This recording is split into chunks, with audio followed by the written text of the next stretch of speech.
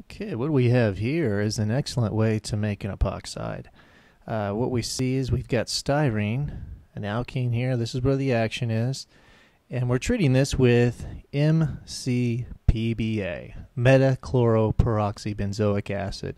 This is an oxidizing agent, and what this is going to do, what it does to alkenes very effectively, is to make an epoxide.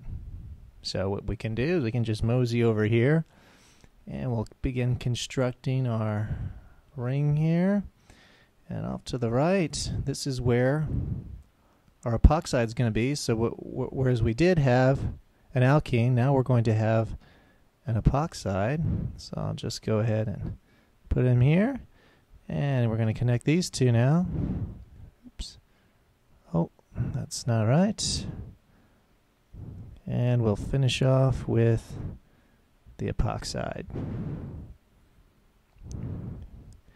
And that is the correct structure for the epoxidated styrene.